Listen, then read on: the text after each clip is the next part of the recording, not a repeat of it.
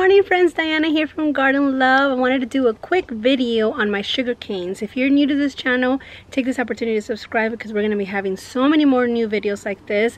So many updates on all my trees that I transported, over 100 trees from the suburbs to a homestead. So I'm excited to be showing you guys what's going on with my trees, what I'm going to be doing with them, and where they're going to be going in my new homestead. But I do want to show you guys, give you guys an update with my sugar canes that I was growing in a container. Lead Farmer 73 actually just did a video on sugar canes. His were amazing. I was very impressed with how well he grew them. Mine aren't doing the best for two reasons. One, I didn't water them as often as I should, and two, with the move, it gave it a shock of microclimate, so therefore that reason they're not as big as they should. So hopefully they grow a little bit before it gets too cold. And also the Grown Family Network, we're also talking about sugar canes. So there's a lot of talk about sugar canes. If you are not familiar with them, this is what they look like. They're actually they actually look a little bit like a corn stalk, but they're not. And these were grown from a cutting. If you guys haven't seen that video, I'm going to attach it here, so right above, so you guys can see. You can see that it has grown a form, but not large enough for me to actually harvest this sugar cane. I'm hoping to come outside and water them a little bit more often. I moved it here because it gets a little bit more sun. It was actually back there and it wasn't getting sun at all. So that's where I'm at, guys. It's a very quick update, letting you guys know what's going on with my sugar canes. They didn't grow as much as I wish they would have, but it's completely understandable considering that we moved just a few weeks ago. There was a lot going on. They didn't get water as often as they should have, and they weren't in a spot where there was tons of sun. As you can see, here's some of many trees that we moved.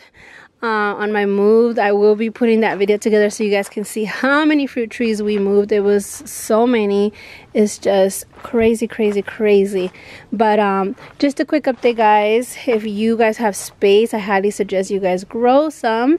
I still have some cuttings right here. I left them in water and they're not doing so well either because they're not getting sun, which reminds me I should just move them over here where there's sun. That way, even though right there, they'll get some sun right there. That way, maybe I can put those in the ground or in containers to grow. If not, I guess I'll just have to get some new cuttings from someone in the upcoming spring. But there's the update, guys. They're still here. They haven't died, but they also haven't been growing as much as I wish they had.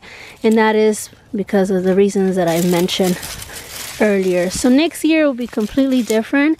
We are here in the new homestead and I am going to be creating a garden to grow whatever my little heart desires and experiment and try new things. Well, guys, I really hope that you guys enjoy this little short video, that you guys are inspired to grow something, even if you don't know if it'll make it in your microclimate, even if you've never tried it before. It's worth giving it a try. Most of the time I do say go to the store and try the fruit before you try it, but honestly, if you don't try it from a homegrown tree, you're really not going to know if you truly like it or not, because the taste is going to be different. A lot of the times the fruit that are in the stores have either been shipped from out of country or have been shipped from out of state. They harvest them before they're even ripe. They're sitting in a freezer somewhere and then they're shipped for weeks, days and weeks, maybe even months, and by the time they hit the store, I mean, they've just been through everything and the taste is just not there. The fruit tastes amazing when it's ripe, when it's been basically cooking under the sun. All the juices come out and it's just the best. I hope you guys are inspired to grow something. Thank you guys for being here. I hope to see you guys in the next one, and I hope you guys have a blessed day. Bye bye.